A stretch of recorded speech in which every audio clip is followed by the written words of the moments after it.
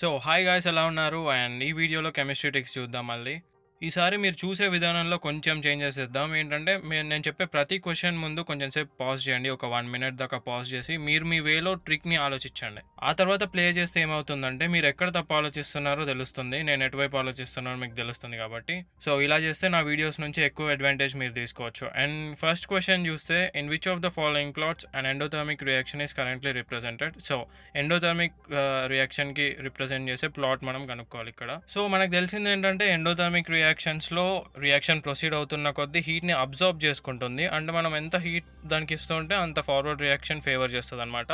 So ఇక్కడ ఆప్షన్స్ని observe చేస్తే X axis మీద టెంపరేచర్ టర్మ్స్ ఉన్నాయి, వై యాక్సిస్ మీద కేపీ టర్మ్స్ ఉన్నాయి. సో టెంపరేచర్ అంటే ఇప్పుడు టెంపరేచర్ని ఇంక్రీజ్ చేస్తే హీట్ పెరుగుద్ది, హీట్ పెరిగితే ఎండోథర్మిక్ రియాక్షన్ ఫార్వర్డ్కి ప్రొసీడ్ అవ్వడానికి ఎక్కువ ఛాన్స్ ఉంటుంది, అంతే కదా. ఎండోథర్మిక్ రియాక్షన్ హీట్ని అబ్జర్బ్ చేసుకుంటుంది కాబట్టి. సో ఇండైరెక్ట్గా టెంపరేచర్ పెరిగితే ఎండోథర్మిక్ రియాక్షన్కి ఫార్వర్డ్ రేట్ పెరుగుతుందని అర్థం. అంతే. ఒకసారి కేపీ అంటే మీకు తెలిసిన దాన్ని బట్టి కేపీ అంటే equilibrium constant for partial pressures. అంటే సపోజ్ ఒక రియాక్షన్ ఉందనుకుందాం, దానికి కేపీ ఎలా రాయొచ్చు అంటే ఇలా రాస్తాం. సో ఎప్పుడైతే ఫార్వర్డ్ రియాక్షన్కి ఫేవర్ ఎక్కువ ఉంటుందో అప్పుడు కాన్సన్ట్రేషన్ ఆఫ్ ప్రోడక్ట్స్ కూడా ఎక్కువ ఉంటుంది.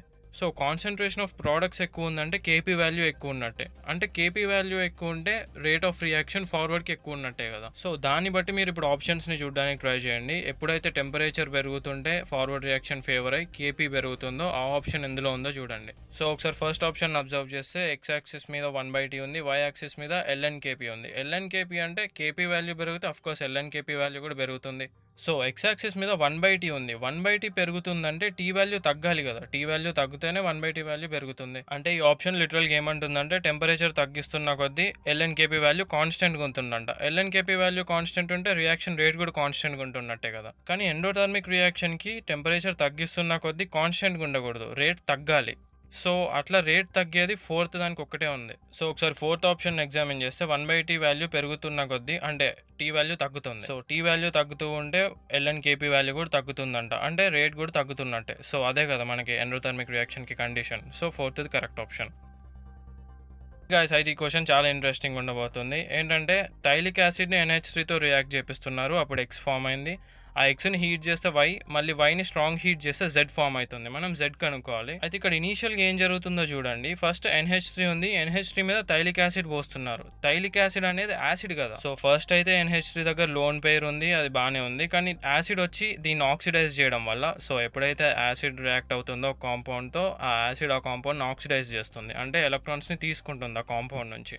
సో ఇప్పుడు ఆ థైలిక్ యాసిడ్ NH3తో రియాక్ట్ అవ్వడం వల్ల NH3 దగ్గర ఉన్న లోన్ పేర్ లూజ్ అవుద్ది, అంటే ఎలక్ట్రాన్ డెఫిషియెంట్ అవుతుంది NH3. అంతేకాకుండా హీట్ చేస్తున్నాం, తర్వాత మళ్ళీ స్ట్రాంగ్ హీట్ చేస్తున్నాం. ఈ హీటింగ్ స్ట్రాంగ్ హీటింగ్ అన్నా కూడా ఆక్సిడైజింగ్, అంటే ఎలక్ట్రాన్స్ లూజింగ్ అనే. సో ఎప్పుడైతే మీకు తెలిసిన దాన్ని బట్టి ఎలక్ట్రాన్స్ లూజ్ అవుతున్నాయో ఒక కాంపౌండ్కి లేదా ఒక యాటమ్కి, ఆ ఆటమ్కి లేదా కాంపౌండ్కి ఆక్సిడేషన్ స్టేట్ పెరగాలి, అంటే పాజిటివ్ ఆక్సిడేషన్ స్టేట్ పెరగాలి. సో దాన్ని బట్టి ఈ కిందున్న ఆప్షన్స్లో NH3కి మ్యాక్సిమం పాజిటివ్ ఆక్సిడేషన్ స్టేట్ ఎక్కడుందో చూడండి. ఎందుకంటే ఫస్ట్ థైలిక్ యాసిడ్, తర్వాత హీటింగ్, 2 సార్లు అది కూడా. సో దానివల్ల ఆక్సిడేషన్ స్టేట్ పాజిటివ్లోకి ఎక్కువ మారుతుంది అనమాట. సో ఒకసారి ఫస్ట్ ఆప్షన్ అబ్జర్వ్ చేస్తే అసలు అక్కడ లూజే ఏం అవ్వట్లేదు, రెజోనెన్స్తో ఇన్వాల్వ్ అయి ఉంటుంది నైట్రోజన్ మీద ఉన్న లోన్ పేర్. సెకండ్ ఆప్షన్లో కొంచెం లూజ్ అవుద్ది, ఎందుకంటే నైట్రోజన్ ఏదైతే కార్బన్ యాటమ్కి అటాచ్ అయి ఉందో ఆ కార్బన్ యాటమ్ మళ్ళీ ఆక్సిజన్కి అటాచ్ అయి ఉంది, డబుల్ బాండ్ ఓకే. అంటే నేను లాస్ట్ వీడియోలో చెప్పినట్టు ఆ కార్బన్ యాటమ్ ఎలక్ట్రాన్ డెఫిషియెంట్ అవుద్ది. సో ఆ కార్బన్ యాటమ్ ఎలక్ట్రాన్ డెఫిషియెంట్ అవ్వడం వల్ల నైట్రోజన్ మీద ఉన్న లోన్ పేర్ లేదా ఎలక్ట్రాన్స్ని దానివైపు పుల్ చేసుకుంటుంది. సో దానివల్ల కొంచెం ఎలక్ట్రాన్ డెఫిషియెంట్ అవుద్ది నైట్రోజన్, అంటే కొంచెం పాజిటివ్ స్టేట్లోకి, ఆక్సిడేషన్ స్టేట్లోకి వస్తుంది. సో థర్డ్ ఆప్షన్ అసలు అలాంటి కేసే కాదు. నైట్రోజన్ మీద ఉన్న ఎలక్ట్రాన్స్ హాయిగా కార్బన్తో బాండ్ అయి ఉన్నాయి ట్రిపుల్ బాండ్లో. సో ఇక్కడ లూజింగ్ లాంటివి ఏం జరగట్లేదు. ఫోర్త్ ఆప్షన్ ఎగ్జామిన్ చేస్తే 2 కార్బన్ యాటమ్స్కి, అంటే 2 ఎసిడిక్ కార్బన్ యాటమ్స్కి నైట్రోజన్ అటాచ్ అయి ఉంది, ఎందుకంటే 2 ఆక్సిజన్స్ ఉన్నాయి కాబట్టి. సో 2 కార్బన్ యాటమ్స్ ఈ నైట్రోజన్ మీద ఉన్న ఎలక్ట్రాన్స్ని వాటి వైపు పుల్ చేసుకుంటాయి కాబట్టి నైట్రోజన్ చాలా ఎక్కువ లూజ్ అవుతుంది ఎలక్ట్రాన్స్ని ఇక్కడ ఉన్న ఆప్షన్స్తో అన్నిటితో కంపేర్ చేస్తే. సో ఇక్కడ maximum positive oxidation state fourth ఆప్షన్లో ఉంది కాబట్టి ఫోర్త్ది కరెక్ట్ ఆన్సర్. దీన్ని ఇంకోలాగా కూడా సాల్వ్ చేయొచ్చు, ఇంకో వేలో ఇంకో ట్రిక్తో కూడా సాల్వ్ చేయొచ్చు. సో అది కూడా తెలిస్తే మీకు ఎక్కువ యూజ్ అవుతుంది. ఏంటంటే ఆప్షన్స్లో ఇంటర్మీడియట్ కాంపౌండ్స్ ఎక్కువ ఇంక్లూడ్ అయ్యేలాగా ఇస్తున్నారు. అంటే సపోజ్ ఈ ఎగ్జాంపుల్లో ఇంటర్మీడియట్ కాంపౌండ్స్ ఏంటంటే XY, అంటే ఆప్షన్స్ 1, 2, 3లో ఈ XYలో ఏదో ఒకటి 1, 2, 3లో ఉంటుందన్నమాట. నేను లాస్ట్ టైం సాల్వ్ చేసిన క్వశ్చన్లో కూడా అబ్జర్వ్ చేశాను. ఇది కావాలంటే మీరు కూడా చూడండి. ఈ క్వశ్చన్లో డబుల్ బాండ్ ఫామ్ అవుతుంది. సో అది ఇంక్లూడ్ అయ్యేలాగా ఇచ్చారు. సో ఒకసారి దాన్ని బట్టి ముందుకెళ్ళడానికి ట్రై చేస్తే ఈ క్వశ్చన్లో మీరు ఒకసారి సెకండ్ ఆప్షన్ అబ్జర్వ్ చేయండి. ఎందుకంటే మనకి క్వశ్చన్లో స్ట్రాంగ్ హీటింగ్ అన్నారు. నేను లాస్ట్ వీడియోలో చెప్పినట్టు స్ట్రాంగ్ హీటింగ్ అంటే చాలాసార్లు ఆబ్వియస్గా వాటర్ రిలీజ్ అవ్వాలి. సో సెకండ్ ఆప్షన్లోనే వాటర్ రిలీజ్ అవ్వడానికి ఛాన్స్ ఎక్కువ ఉంది. ఎందుకంటే NH2లోంచి ఒక హైడ్రోజన్ తీసేయచ్చు. ఇక్కడ కింద ఉన్న OHలోంచి OH తీసేస్తే H2 వెళ్ళిపోద్ది. అప్పుడు NH మిగులుతుంది. సో దాన్ని బట్టి చూస్తే సెకండ్ ఆప్షన్ నుంచి ఫోర్త్ ఆప్షన్ వచ్చింది. కాబట్టి మీరు ఎప్పుడైనా స్టక్ అయినప్పుడు ఇట్లా రిలేట్ అయ్యే ఆప్షన్స్ ఏమైనా ఉన్నాయో చూడండి. ఈ కేసులో సెకండ్, ఫోర్త్ రిలేట్ అయినట్టు. ఆ తర్వాత ఏ ఆప్షన్ని మారిస్తే ఇంకో ఆప్షన్ వస్తుందో చూడండి. ఇక్కడ సెకండ్ని మారిస్తే 4 వస్తుంది కదా. సో అలా తెప్పించడానికి ట్రై చేయండి. ఇది కూడా చాలా ఇంపార్టెంట్ అండ్ ఈజీ ట్రిక్ అనమాట. రైట్, ఒకసారి మీరు ట్రై చేయండి. మళ్ళీ ఇది ఆక్సిడేషన్ స్టేట్స్ బేస్డే, కాకపోతే అప్లికేషన్ డిఫరెంట్గా ఉంది. ఇప్పుడు మనం చూసినట్టయితే లాస్ట్ వీడియోలో కానీ ఈ వీడియోలో కానీ చాలాసార్లు ఆక్సిడేషన్ స్టేట్ కాన్సెప్ట్ అప్లై అవుతుంది. కాకపోతే ఎలా అప్లై చేస్తున్నామో మారుస్తున్నాం. సో ఈ క్వశ్చన్లో ఏంటంటే ఒక రియాక్టెంట్ ఉంది, దాన్ని 1, 2, 3 స్టెప్స్లో reaction జరిపిస్తున్నారు. First time NaOH, second time H+, third time H2. So ఇక్కడ అబ్జర్వ్ చేస్తే ఫస్ట్ది ఇంకా థర్డ్ది రెడ్యూసింగ్ ఇన్ నేచర్ ఉన్నాయి. అంటే ఎలక్ట్రాన్స్ని డొనేట్ చేసేలాగా ఉన్నాయి. ఎందుకంటే ఫస్ట్ దాన్ని క్లీవ్ చేస్తే NaOHలో Na++OH- అవుతుంది. అంటే OH- ఎలక్ట్రాన్ రిచ్ కాబట్టి అది ఎలక్ట్రాన్స్ని డొనేట్ చేస్తుంది. ప్లస్ థర్డ్ది H2 అంటే ఎలక్ట్రాన్స్ని డొనేట్ చేయదు, తీసుకోదు. కాకపోతే ఆటమ్ వెళ్ళి యాడ్ అవుతుంది కాబట్టి ఆ ఆటమ్ దగ్గర ఆల్రెడీ ఎలక్ట్రాన్స్ ఉంటాయి. సో ఎలక్ట్రాన్స్ యాడ్ అవుతున్నట్టే కన్సిడర్ చేస్తాం. కానీ H+ అలా కాదు. H+ అంటే యాసిడ్ అయాన్, దాని దగ్గర ఒక ఎలక్ట్రాన్ కూడా లేదు కాబట్టి ఆబ్వియస్గా తీసుకోవడానికి ట్రై చేస్తుంది. సో ఇక్కడ రెండేమో ఇచ్చే టైప్ ఉంది, ఒకటేమో తీసుకునే టైప్ ఉంది. అంటే ఓవరాల్ నెట్ ఎఫెక్ట్ ఏముండాలి? ఇవ్వడమే ఉండాలి కదా. So overall net effect electrons ఇవ్వడం జరుగుతుంది కాబట్టి ఈ కాంపౌండ్ ఏదైతే ఉందో ఈ కాంపౌండ్ ఇంకొంచెం ఎలక్ట్రాన్ రిచ్ అవ్వాలి. ఎందుకంటే ఏదో వచ్చి ఇస్తుంది కాబట్టి ఎలక్ట్రాన్స్ని. ప్లస్ ఏదైతే ఆటమ్ ఎలక్ట్రాన్ డెఫిషియెంట్ ఉన్నప్పుడు వేరే ఆటమ్ వచ్చి లేదా వేరే రియాక్షన్, వేరే కాంపౌండ్ ఏదో ఒకటి వచ్చి ఎలక్ట్రాన్స్ని ఇస్తే ఆ ఆటమ్కి ఉన్న పాజిటివ్ ఆక్సిడేషన్ స్టేట్ తగ్గుతుంది. ఎందుకంటే ఎలక్ట్రాన్స్ని రిసీవ్ చేస్తుంది కాబట్టి అది. సో ఇక్కడ ఈ కార్బన్ ఆటమ్ పాజిటివ్ ఆక్సిడేషన్ స్టేట్లో ఉంటుంది. ఎందుకంటే ఆక్సిజన్ ఆటమ్ అటాచ్ అయ్యి ఉంది డబుల్ బాండ్తో.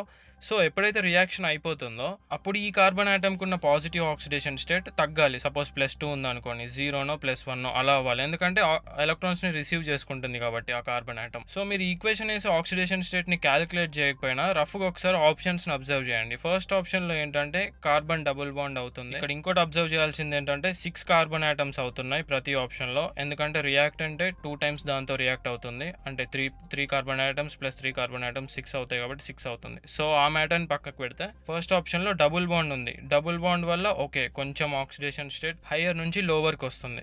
ఒకసారి థర్డ్ ఆప్షన్ అబ్జర్వ్ చేస్తే అసలు హయ్యర్ నుంచి లోవర్కి రావడం కాదు, అది ఇంకా హయ్యర్ అయింది. ఎందుకంటే డబుల్ బాండ్ ఉంది ప్లస్ డబుల్ బాండ్ O ఉంది. డబుల్ బాండ్ O క్వశ్చన్లో కూడా ఉంది కదా, డబుల్ బాండ్ O నుంచి కొంచెం కిందకి రావాలి, అదే ఉండకూడదు. సో థర్డ్ ఆప్షన్ తప్పు. ఫోర్త్ ఆప్షన్లో డబుల్ బాండ్ ఉండడమే ఎక్కువ అంటే ఇంకా 2 ఆక్సిజన్ ఆటమ్స్ ఉన్నాయి. 2 ఆక్సిజన్ ఆటమ్స్ ఉంటే ఇంకా ఎక్కువ పాజిటివ్ ఆక్సిడేషన్ స్టేట్లోకి వెళ్తుంది, అది తగ్గదు. సో వీటన్నిటి మీద చూస్తే సెకండ్ ఆప్షన్లో ఒక్క దాంట్లోనే అన్నిట్లో సింగిల్ బాండ్స్ ఉన్నాయి ప్లస్ OH ఉంది. OH అంటే అది డొనేటింగ్ అని, ఆక్సిడైజింగ్ అని కాదు. నా లాస్ట్ కెమిస్ట్రీ వీడియో చూసుంటే మీకు అర్థమవుతుంది OH డొనేటింగ్ అని. సో ఈ ఒక్క ఆప్షన్లోనే కార్బన్ ఆటమ్ పాజిటివ్ ఆక్సిడేషన్ నుంచి కొంచెం లోవర్ ఆక్సిడేషన్ స్టేట్లోకి వచ్చింది. ప్లస్ ఇంకోటి ఏంటంటే ఎప్పుడైతే H+తో రియాక్ట్ చేపిస్తున్నామో ఒక కాంపౌండ్లో, సపోజ్ ఆ కాంపౌండ్లో డబుల్ బాండ్ O ఉందనుకోండి, H+ ఆ డబుల్ బాండ్ Oతో రియాక్ట్ అవ్వడానికి ఎక్కువ ప్రిఫరెన్స్ చూపిస్తుంది. అంటే ఆ ఆక్సిజన్తో బాండ్ ఫామ్ చేయడానికి ఎక్కువ ప్రిఫర్ చేస్తుంది. ఎందుకంటే ఆక్సిజన్ మీద ఆల్రెడీ లోన్ పేర్ ఎలక్ట్రాన్స్ ఉంటాయి, దాంతోపాటు డబుల్ బాండ్తో బాండే ఉంది కాబట్టి ఆక్సిజన్. డబుల్ బాండ్ అంటే ఇంకా ఎక్కువ ఎలక్ట్రాన్స్ కదా. సో ఇన్ని ఎలక్ట్రాన్స్ ఉన్న స్పాట్ డబుల్ బాండ్ O కాబట్టి H+ వచ్చి ఆక్సిజన్తో బాండ్ ఫామ్ చేస్తుంది. ఆ కండిషన్ కూడా సాటిస్ఫై అవుతుంది అనమాట ఇక్కడ సెకండ్ ఆప్షన్లో. ఎందుకంటే OH ఉంది, OH అంటే ఆక్సిజన్ ప్లస్ హైడ్రోజన్కి బాండ్ ఉన్నట్టే కదా. ఈ క్వశ్చన్లో identify the ఓపియట్స్ from the following అంటున్నారు. ఓపియట్స్ అంటే అసలు మనకు తెలిసి ఉండొచ్చు, తెలియకపోయి ఉండొచ్చు. కానీ ఒకసారి ప్రీవియస్ నాలెడ్జ్ని గుర్తు తెచ్చుకోవడానికి ట్రై చేస్తే 10th ఓపియం వార్స్ జరిగినట్టు ఒక చిన్న చాప్టర్ లాగా ఉండేదన్నమాట. సో ఆ వార్లో ఈ హై ఇచ్చే డ్రగ్స్ కోసం ఫైట్ చేస్తారు. సో హై ఇచ్చే డ్రగ్స్ అంటే మీకు మూవీస్లో చూసి ఉండొచ్చు, ఆబ్వియస్గా హెరోయిన్ ఇంకా మార్ఫైన్ చాలాసార్లు రిపీట్ అవుద్ది మూవీస్లో. దాన్ని బట్టి డిఎఫ్ హై ఇచ్చే డ్రగ్స్. సో డిఎఫ్ ఉన్న ఆప్షన్ 1 ఒకటే. కోడైన్ ఓకే, మనకు మూవీస్లో అంత ఎక్కువ రాదు, కోడైన్ తెలియకపోయి ఉండొచ్చు. సో దాన్ని బట్టి మీరు ఫస్ట్ ఆప్షన్ మార్క్ చేయొచ్చు అనమాట. ఒకవేళ మీకు ఓపియం అంటే ఏంటో తెలియకపోయినా కానీ ఈ ఏ టు ఎఫ్ ఉన్న వాటిల్లో గ్రూప్ చేయడానికి ట్రై చేయండి, అన్నిట్లో సేమ్ టైప్ ఏవి ఉన్నాయని. సో ఇక్కడ హెరోయిన్ ఇంకా మార్ఫైన్ సేమ్ టైప్ కాబట్టి అదున్న ఆప్షన్ కోసం ఎతకండి. డిఎఫ్ ఉంది కాబట్టి ఫస్ట్ ఆప్షన్లో మీరు అలా కూడా రావచ్చు. కాకపోతే ఏమని తెలియాలంటే మార్ఫైన్ ఇంకా హెరాయిన్ సేమ్ టైప్ అని తెలియాలి. సో ఈ క్వశ్చన్లో కైనెటిక్ థియరీ ఆఫ్ గ్యాసెస్ని ఏది సాటిస్ఫై చేయదని అడుగుతున్నారు. ఏ థియరీ అయినా బేసిక్ లాస్ని అయితే సాటిస్ఫై చేయాలి. బేసిక్ లాస్ అంటే law of conversation of momentum అయినా ఎనర్జీ అయినా ఇలాంటి లాస్ని సాటిస్ఫై చేస్తూనే ఫామ్ చేస్తాడు ఏ సైంటిస్ట్ అయినా చేసేటప్పుడు. సో దాన్ని బట్టి అబ్జర్వ్ చేస్తే ఫస్ట్ది gases are considered as point masses. Okay, మనకి అది తెలియకపోవచ్చు కరెక్ట్ కాదు. సెకండ్ది kinetic energy of gas molecules increases with temperature. Of course temperature పెరిగితే హీట్ పెరుగుద్ది, ఆ హీట్ ఈ గ్యాస్ మాలిక్యూల్స్ అబ్జర్వ్ చేసుకుంటాయి. సో అబ్జర్వ్ చేసుకొని కైనెటిక్ ఎనర్జీలో మార్చి అటు ఇటు మూవ్మెంట్ పెరుగుద్ది. సో ఇది కరెక్టే, ఎందుకంటే అబ్జర్వ్ చేసుకుంటాయి కాబట్టి gas molecules హీట్ని. నెక్స్ట్ది total energy of molecules before and after collision is different అంట. అసలు అట్లా అవుతుందా ఎప్పుడైనా డిఫరెంట్? కొలిజన్కి ముందు కొలిజన్కి తర్వాత అది పైన మూవ్ అయినా కింద మూవ్ అయినా అది ఏమైనా కానీ గ్యాస్ మాలిక్యూల్ ఉన్న ఎనర్జీ ఉన్నట్టే ఉండాలి. అదే కదా law of conservation of energy అంటే. So kinetic theory of gases కిందకు వస్తుందా రాకపోయినా తెలియకపోయినా ఇది బేసిక్ లాని అపోజ్ చేస్తుంది కాబట్టి థర్డ్ది తప్పు. సో థర్డ్ది మన ఆన్సర్ ఇక్కడ. సో ఆల్రైట్ గాయ్స్, ఇప్పటిదాకా నేను చెప్పిన ట్రిక్స్ అన్నిటిని బేస్ చేసుకొని మీరు సపరేట్గా టైం స్పెండ్ చేయండి మీరు కూడా ఫామ్ చేసుకోవడానికి. ప్లస్ మీకు ఈసారి 1 month టైం వచ్చింది, ఈజీగా బూస్ట్ చేసుకోవచ్చు స్కోర్ని. మాక్ టెస్ట్ ఎక్కువ ప్రాక్టీస్ చేయడానికి ట్రై చేయండి ఈ ట్రిక్స్ అప్లై చేస్తే. ప్లస్ నేను తొందరలో లైవ్ రావడానికి ట్రై చేస్తా, అప్పుడు మీరు డౌట్స్ అడగవచ్చు ఏదన్నా ఉంటే. ఇప్పటికైతే బాగా ప్రిపేర్ అవ్వండి. మళ్ళీ నెక్స్ట్ వీడియోలో కలుద్దాం. Bye bye.